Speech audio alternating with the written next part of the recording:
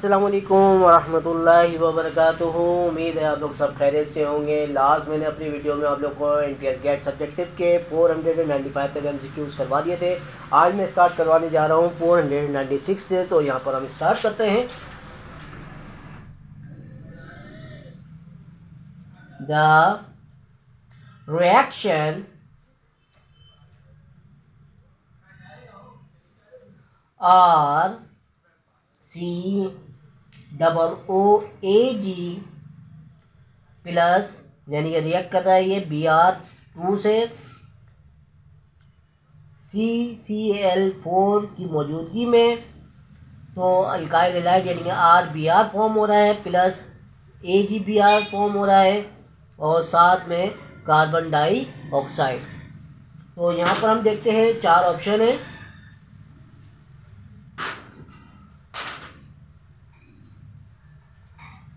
A, B, C and D। Option A में है हमारे पास HVZ रिएक्शन। ऑप्शन बी है हमारे पास हुंस डेकर रिएक्शन। ऑप्शन सी है हमारे पास हॉफमैन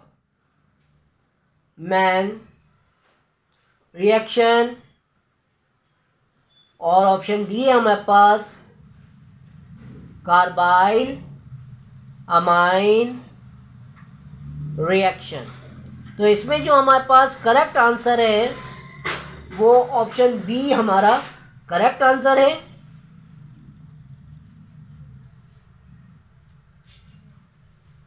अब हम चलते हैं अपने MCQ नंबर 497 की तरफ।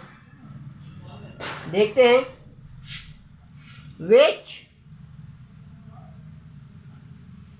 of the following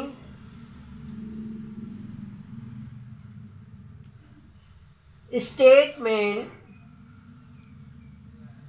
about sulfur dioxide is true।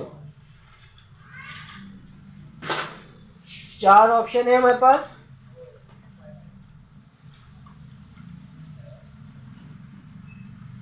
B, C and D। Option A है हमारे पास X oxygen sulphur oxygen bond angle is 180। Option B है हमारे पास एट्स anhydride of sulphuric acid. Option C है हमारे पास 8 form sulphur dimer in coincidence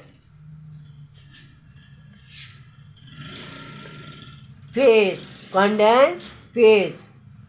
option D है हमारे पास it is a product of the combustion of fossil fuel that contain sulfur। तो इसमें जो हमारे पास करेक्ट आंसर है वो है ऑप्शन डी हमारा करेक्ट आंसर है।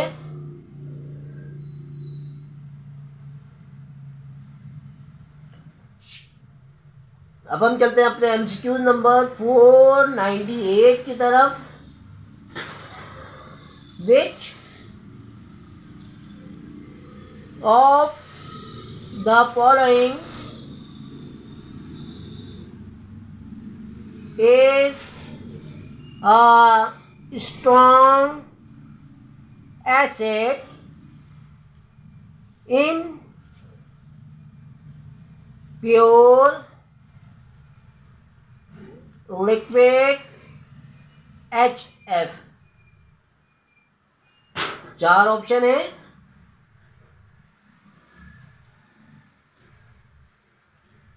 B, C and D. Option A में है हमारे पास CH2, बी के अंदर है NaF, सी के अंदर है CH3COOH और डी के अंदर है SbF5। तो इसमें जो हमारे पास करेक्ट आंसर है वो है ऑप्शन बी, हमारा डी हमारा करेक्ट आंसर है। अब हम चलते हैं अपने MCQ नंबर 499 की तरफ। Each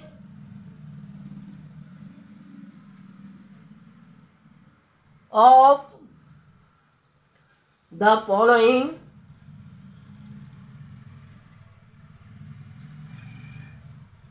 molecules can act as a chelating agent except। चार ऑप्शन है, ए, B, C and D. Option A में हमारे पास HC bracket CH2 NH2 bracket close 3। Option B है हमारे पास CH3 NH CH2 CH3। Option C है हमारे पास N bracket CH2 NH2 bracket close 3। Option D है हमारे पास NH2 CH2 और NH2। इसमें जो हमारे पास करेक्ट आंसर है वो है ऑप्शन बी, हमारा करेक्ट आंसर है। अब हम चलते हैं अपने MCQ नंबर 500 की तरफ। What is correct about H index? चार option, A, B, C and D. Option A में है हमारे पास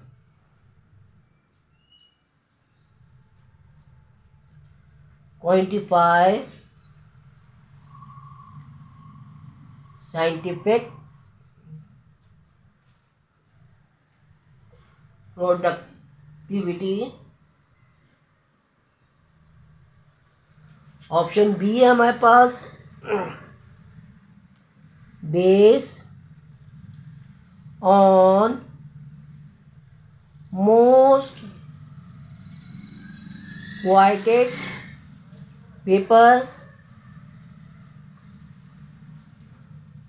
ऑप्शन सी है हमारे पास अल्टरनेटिव